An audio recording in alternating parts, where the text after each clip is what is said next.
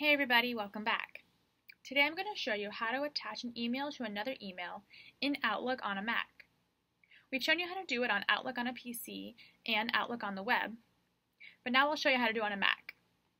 It follows a similar process to on the web, where you have an email that you want to respond to, and attaching an email is the best way to cover your response.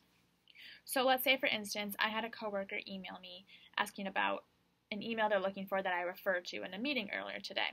Instead of telling my coworker to search through her inbox, I can just simply attach the email by dragging it into my response.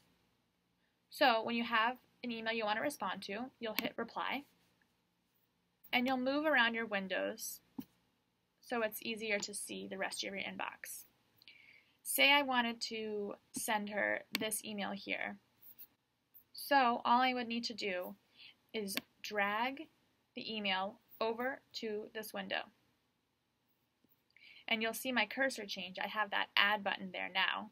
And when I drop it in the email, it is automatically inserted into my attachments right here.